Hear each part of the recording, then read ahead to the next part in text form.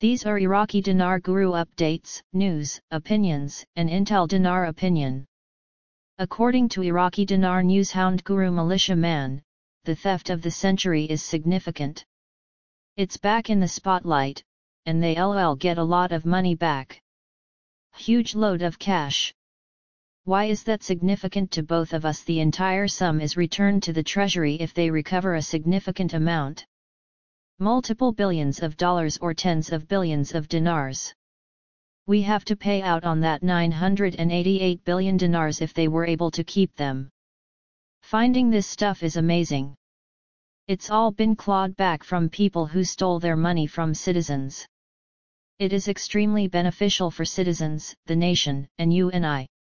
According to newshound Guru Tishwash, what better way to seize control of the money than to go into the Central Bank of Iraq? CBI article, U.S. Treasury takes control of Iraq's central bank to combat money laundering. If this is accurate, as I think it is, then whoa. According to Iraqi Dinar newshound Guru Claire, the article, to combat money laundering, the U.S. Treasury takes control of Iraq's central bank. The three sources affirmed that a group of American representatives is working for all time at the National Bank of Iraq, as a component of escalated endeavors to guarantee Iraq's obligation to global principles for fighting tax evasion and fear-based oppressor financing. One of the sources made sense of that the legislative head of the National Bank of Iraq attempted to oppose these limitations.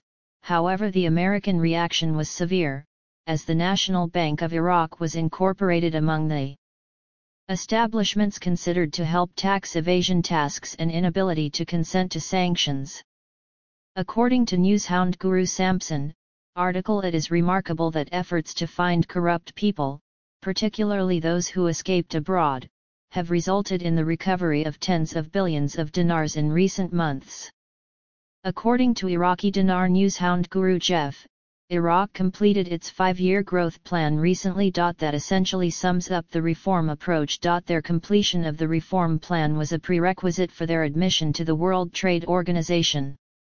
According to newshound Guru Breitling, there are already warships sailing toward the coast of Lebanon in preparation of this, including Iran and the Revolutionary Guard, Yemen declaring they will exact retribution, and more. According to Iraqi Dinar Intel Guru Mark Z, through PDK, what about the HCL? We are keeping an eye on what is going on in the Kurdish region, and suddenly money is flowing. And they say that everything is now in Baghdad's hands. I'm surprised that we haven't seen evidence that the HCL was finished last week.